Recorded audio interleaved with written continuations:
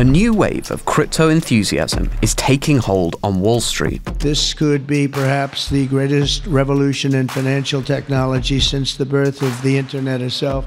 President Trump is talking about stablecoins. They're a new type of digital token that's pegged to another asset, usually the dollar. Unlike more volatile currencies, their price, in theory, barely fluctuates. Dollar stablecoins have taken off in countries like Turkey and Nigeria, where inflation is high and trust in the local currency is low.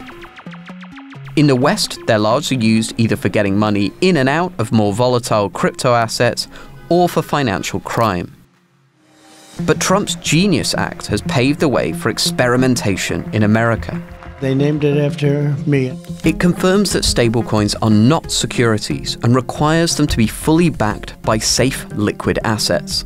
This new legal status is giving the coins a boost. Today there are $285 billion of stablecoins in circulation, around 68% more than a year ago. But some banks expect the market to be worth $2 trillion in 3 years' time.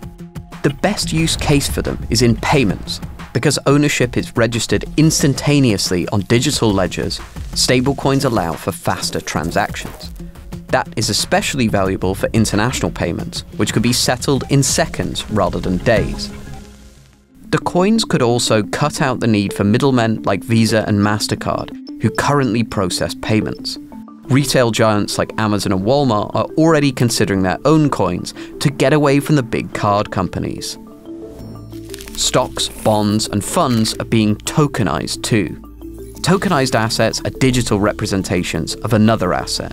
Like stablecoins, they can make financial transactions faster and easier, which could revolutionize trading and the broader financial system. Despite the promise of speed and security, many European regulators remain skeptical of stablecoins.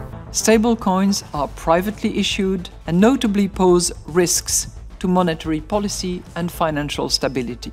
They fear that private stablecoins could displace the public money issued by central banks, which could undermine the ability of institutions like the Bank of England to support the economy.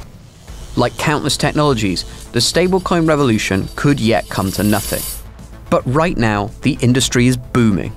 With the new American regulation, retailers, payments firms, and investment companies are all jumping on board. Skeptics run the risk of being left behind.